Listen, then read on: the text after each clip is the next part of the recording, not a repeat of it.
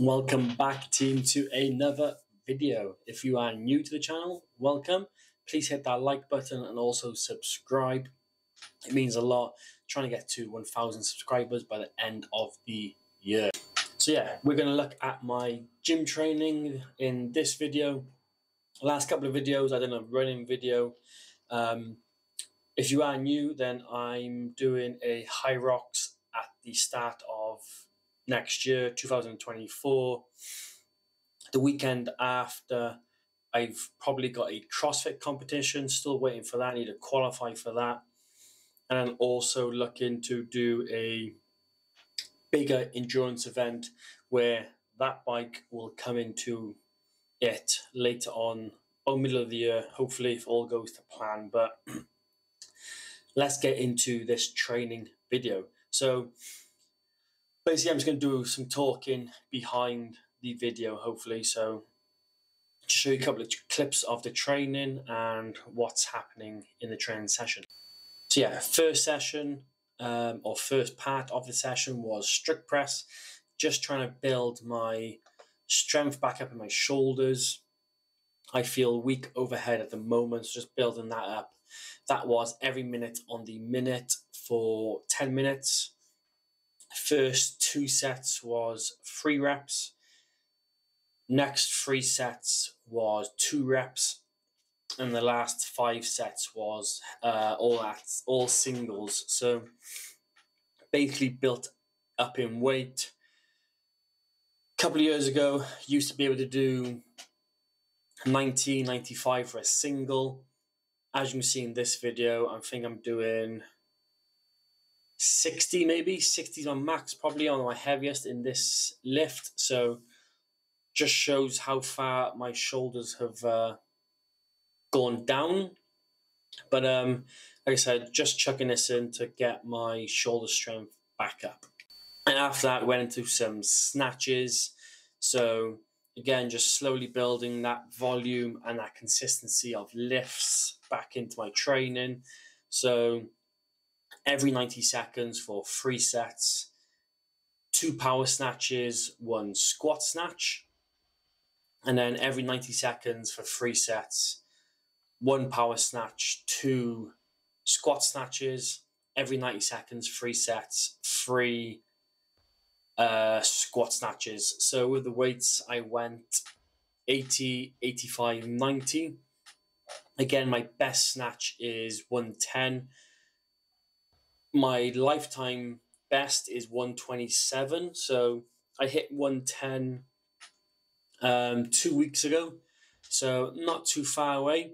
So I'm just slowly building on that again. Again, just building consistency, getting back into the gym and lifting some weight. And then from there, went into some conditioning piece. This will carry over to both Hyrox and CrossFit. So it was every 2 minutes for 10 sets, 10 calorie ski erg, 3 pull-ups. It should be 1 rope climb, but we haven't got a rope in the gym, or the gym I'm using at the moment. So basically change that out for pull-ups and then 10 thrusters. So a breakdown of this workout was pretty much ski erg. Again, that carries over both to Hyrox and CrossFit. You'll see ski erg in CrossFit competitions, workouts, etc. And then also it's one of the stations in Hyrox. Pull-ups, again, just building volume in pull-ups. Like I said, I subbed that out for a rope climb. It normally takes me 3 shifts to get to the top of the rope. That's why I done 3 pull-ups.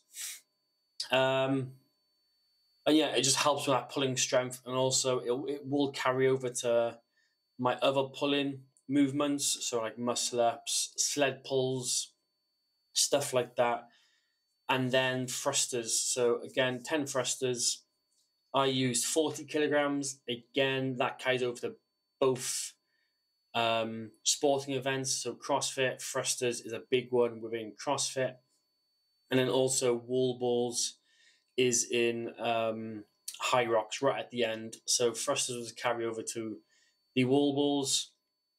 I think I was doing it in about 90 seconds a round.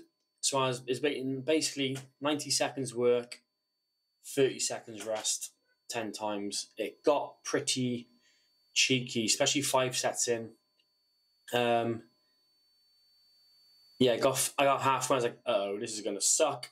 But finished it off. And then that was it pretty much for that session. So that was it for that training session. Hope you enjoyed that. Just a small snippet into the gym session. If you have any comments, chuck it below.